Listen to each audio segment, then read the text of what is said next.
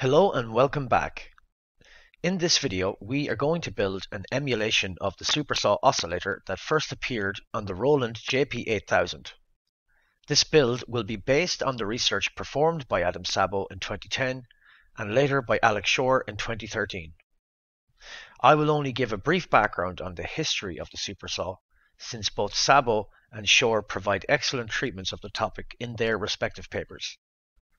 The Roland Corporation originally developed the supersaw oscillator for the JP-8000 analog modeling synthesizer. The unit was released in 1997 and became a hallmark of trance music thereafter. The supersaw is also featured on the JP-8080, which was released in 1998, the V-Synth, which was released in 2003, the SH-201, which was released in 2006, and the more recent Gaia SH-01.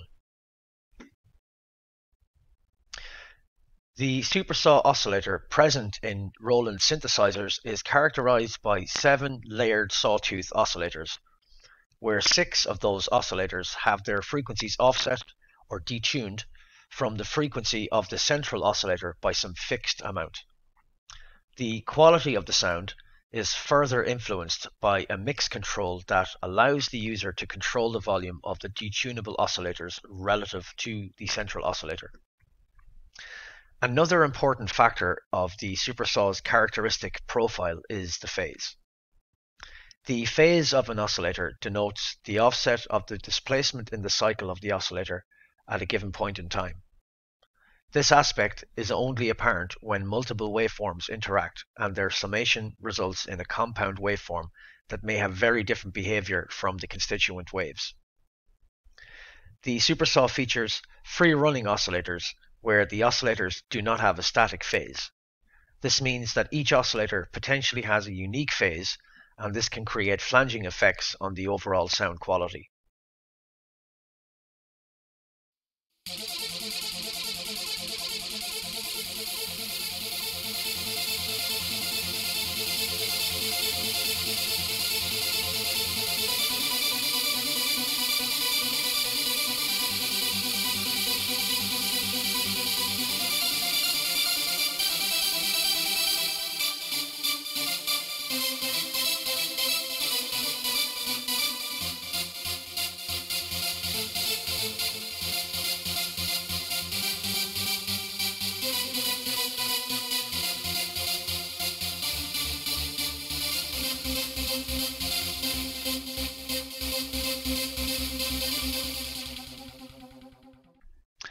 Before we start work on the oscillator itself, we need to prepare our project workspace, which we covered in a previous video.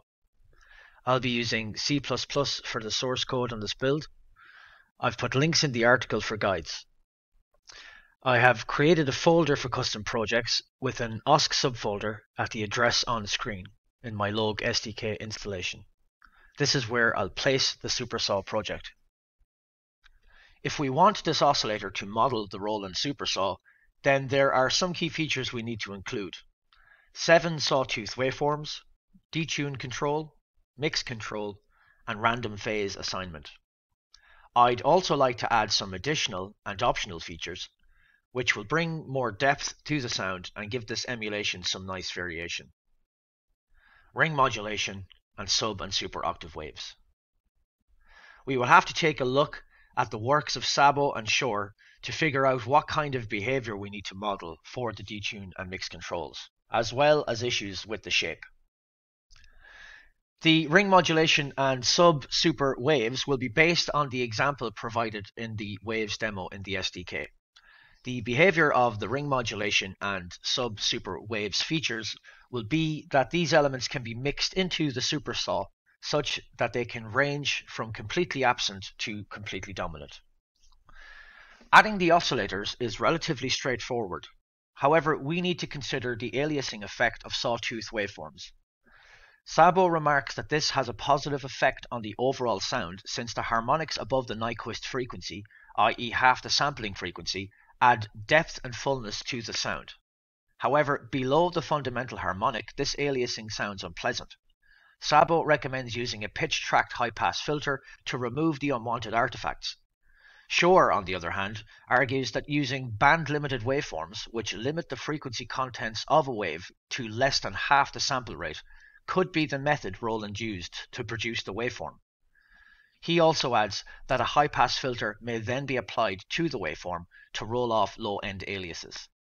To keep things reasonably simple, we will opt for using band-limited waveforms and forgo the application of high-pass filters altogether. Our emulation will demonstrate that this produces an acceptable imitation of the Roland supersaw. We will implement phase randomization by not resetting the phases of the oscillators for note-on, note-off events, and providing the user a control to add a phase drift to the secondary oscillators, including the sub and super octave waves. It should be noted that this means we won't need to use the osc_note-on and osc_note-off functions. The supersaw creates its distinctive sound by surrounding a central oscillator with an ensemble of oscillators that are offset from the fundamental frequency, Nu, of the central oscillator by some ratio. These side oscillators are paired such that for each pair one will be offset below Nu and the other above Nu by the same amount. This offset can be manipulated by the detune control to create the characteristic sound of the supersaw, ranging from string-like pads to harsh choppy leads. When the detune control is at 0, all oscillators will share the same Nu, and as the detune control increases, the frequency offset between the oscillators will also increase. In section 3.1 of Szabo's work, he shows the relationship between Nu of the central oscillator and the frequencies of its ensemble. He demonstrates that if for any Nu of the central oscillator we take the ratios of each oscillator with the central oscillator, where the ratio of the central oscillator with itself is 1, then the frequencies of each side oscillator can be determined by multiplying the detune control value by some offset value and adding or subtracting this from 1. The resulting value is then multiplied by Nu to give the frequency Nu sub s of each side oscillator. If we let f of x represent the applied detune amount, where x equals the detune control value, then this relationship can be described as f of x equals 1 plus or minus the offset times x. The frequency of the side oscillator Nu sub s is then Nu sub s equals Nu times f of x. Szabo then shows that the linear detune control value is manipulated into a curve before being applied to the offset. He demonstrates that this can be approximated by an 11th degree polynomial which reproduces the precise control and fine-tuning of the side oscillator frequencies. This function takes the linear input value in the range 0 to 1 and generates values in the same range according to the equation on the screen, where g of x is the calculated detune amount. With this new information, we can redefine the formula for the detune amount as f of x equals 1 plus or minus the offset times g of x. Following on from Szabo's work, Shore then showed that the offset amounts could be approximated by some nice fractions.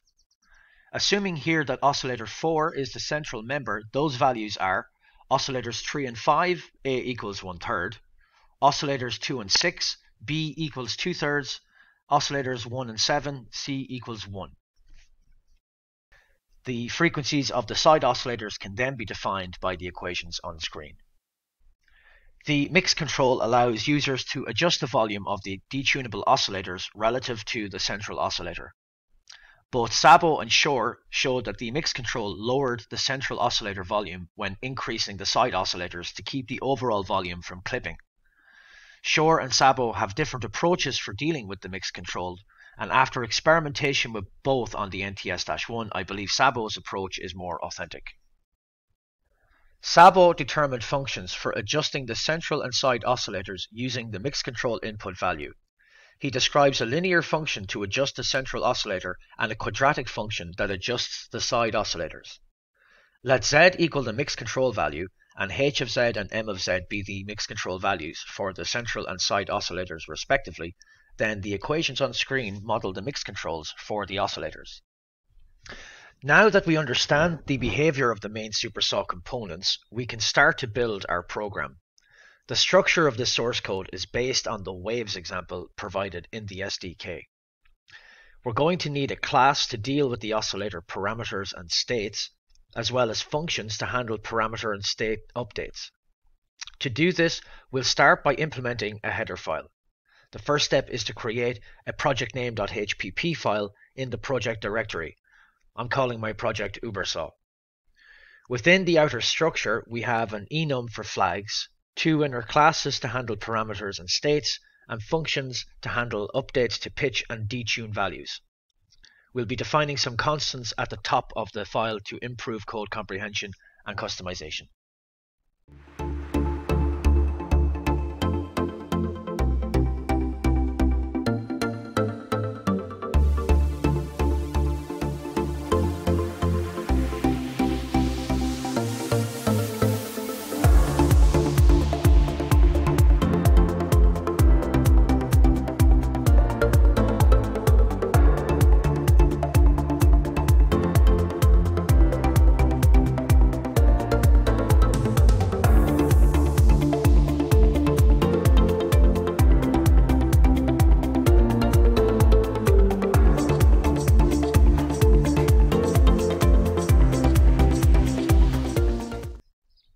We need to define the following parameters to use in the program. Submix for mix control for the suboctave oscillator. Supermix for mix control for the superoctave oscillator. Ring mix, which is mix control for the ring modulation. Detune, which is the applied detune amount. Detune underscore value, which is the detune control value. Shape, which is the mix control for the supersaw. And shift shape, which is the phase drift control.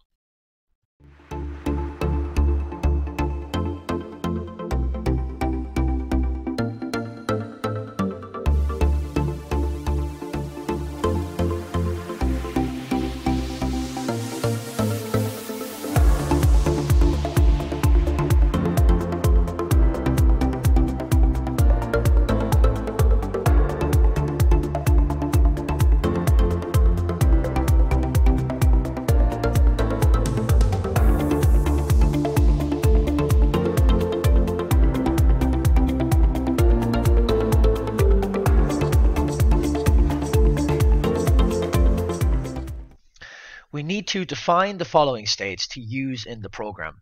Phi, which is an array to hold the supersaw phases of size num osc. Phi super, which is the superoctave oscillator phase. Phi sub, which is the suboctave oscillator phase. Omega naught, which is an array to hold the supersaw pitches of size num osc. Omega naught super, which is the superoctave oscillator pitch. Omega naught sub, which is the suboctave oscillator pitch.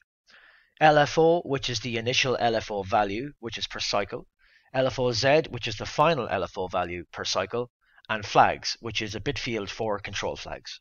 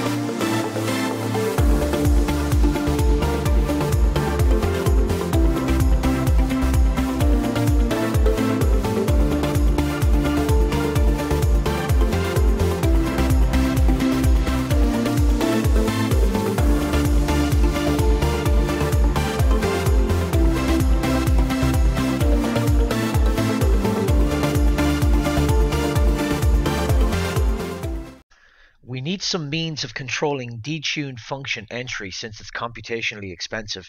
We can set some constant flags using enum and set their values in increasing powers of 2 using the left bit shift. We can then set a flag using a bitwise OR and check if a flag is set using a bitwise AND.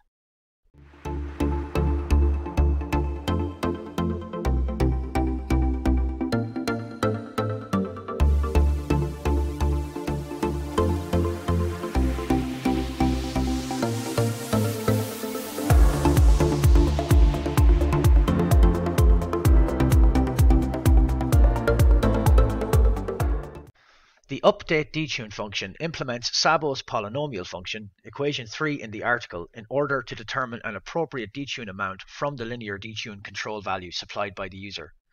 While the code may look cumbersome, in terms of performance it is superior in this context than the standard POW function, or the fastPOW2f and fasterPOW2f functions provided in float_math.h of the SDK, which are unreliable numerically and lead to clipping. To illustrate these issues, I ran a simple program to test these functions in Cygwin, and the results are listed in the main article. The values produced by fastPOWF and fasterPOWF are inconsistent with the expected values. The POW function is consistent with the detune curve. However, its implementation in the program causes clipping and other audio problems. Consequently, I created a function to handle the polynomials calculation without any noticeable performance impact.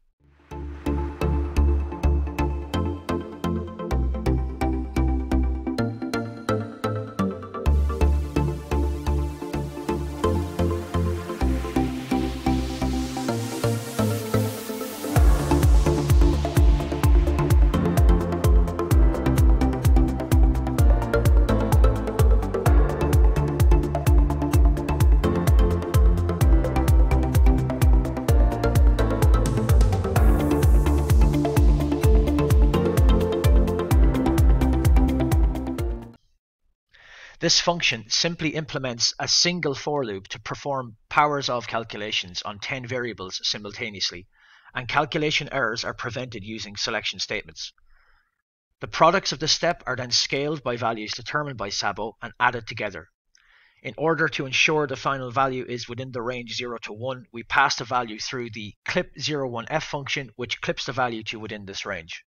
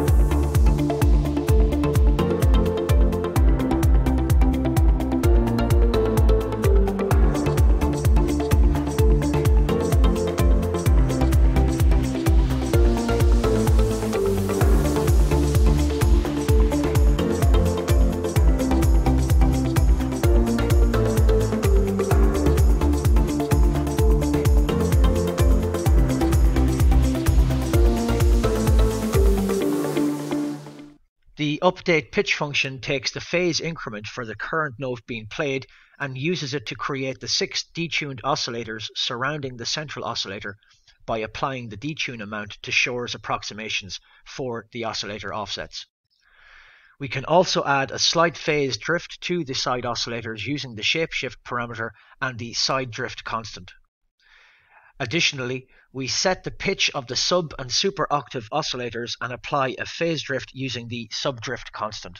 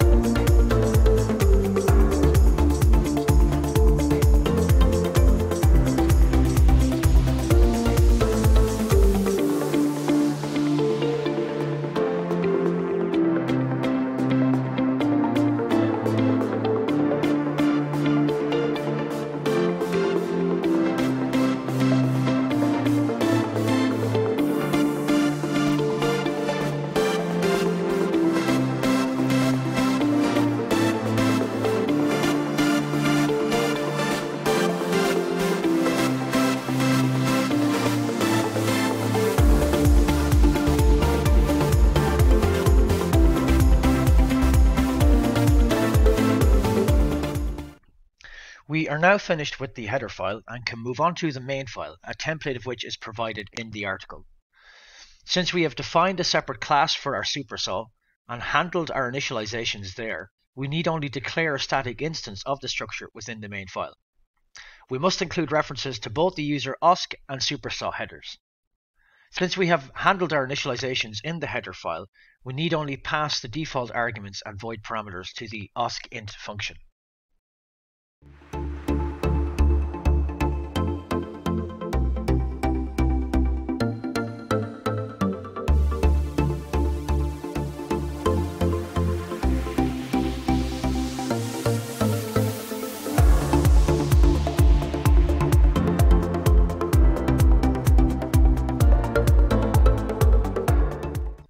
The oscillator cycle function is where we compute the waveform. We first create local copies of the state and params objects and then grab the current note being played from the NTS-1. Since we are using band-limited waveforms, we need to get the wave index for each note, which we acquire with the function osc_bl_saw_index, and the parameter taken is a note. We then need to check if the detune value has been changed. The flags we defined will provide this check and prevent us from unnecessarily calling the detune update. Next, we update the pitches and acquire the current LFO value. We will need local copies of the state and parameter fields and an update to the final LFO value before we start to generate the waveforms and add sample frames to the buffer.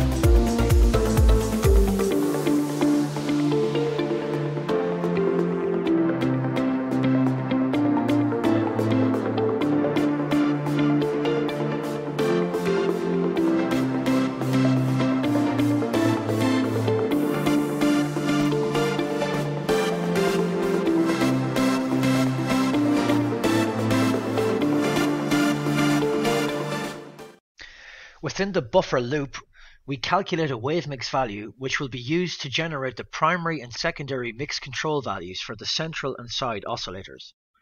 We then compute the central and side oscillator wave samples and apply the mix control values. We need to correct the amplitude of the side oscillators by a fractional value to prevent clipping. Following this, we compute the sub and super octave waveforms and apply their respective mix values. The ring mix value is then applied to the main signal using both the sub and super octave waves.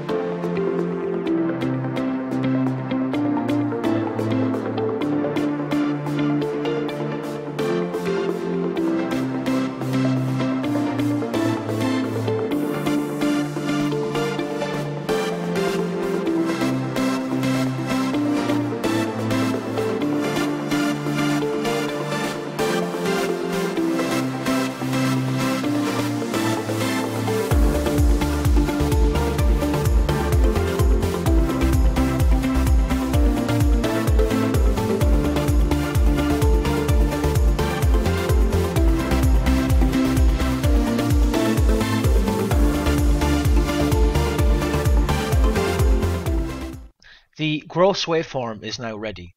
We need to pass this signal through a soft clipping function and convert the result to Q31 binary fixed point representation before we send the sample to the buffer.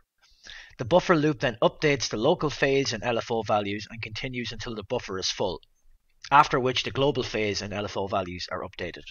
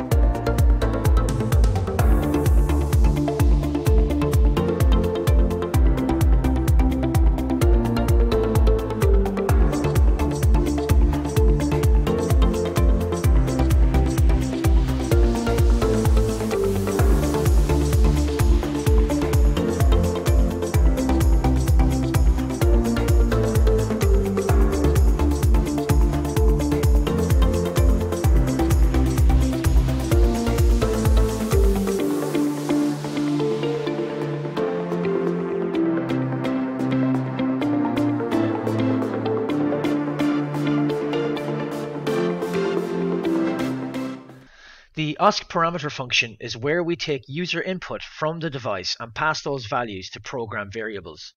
We have defined 4 user parameters and are using the shape and shift shape parameters provided from the standard A and B knob controls. We first create local copies of the state and params objects. We need to pass parameter values to params and flag values to state. The value argument is an unsigned 16-bit integer, so we need to convert this to a float for some parameters. For the mix controls, we want the values to be in the range 0 to 1. To do this, we again use the clip01f function and scale the input appropriately.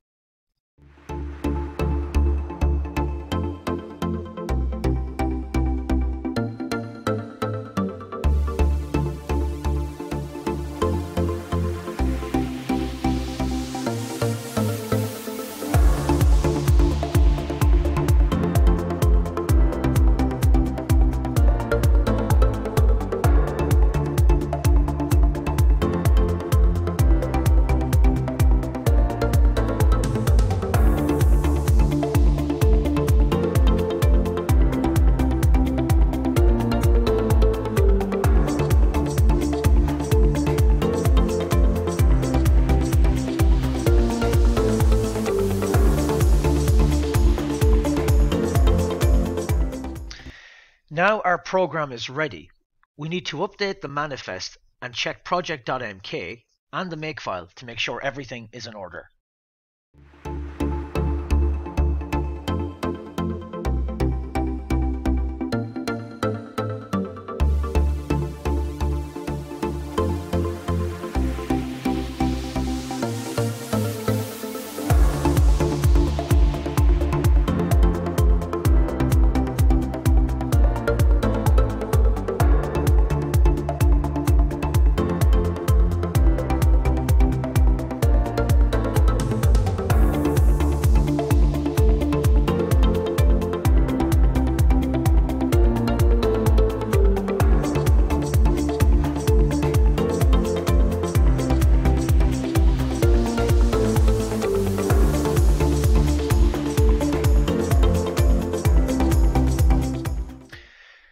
We can now open MSys, navigate to our project directory, and build our custom supersaw.